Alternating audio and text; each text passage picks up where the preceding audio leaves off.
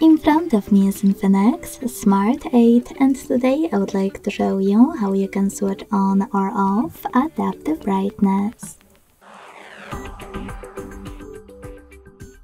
Begin by opening Settings and tapping on Display and Brightness after scrolling down. Then click on this switcher next to Adaptive Brightness feature.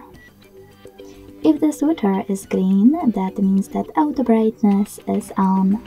To turn it off, click on the same one. If you want to, you can also go into Tab menu and look for Auto Brightness shortcut.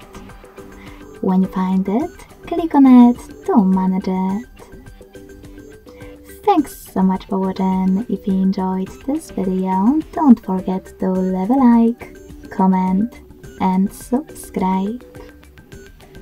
Bye!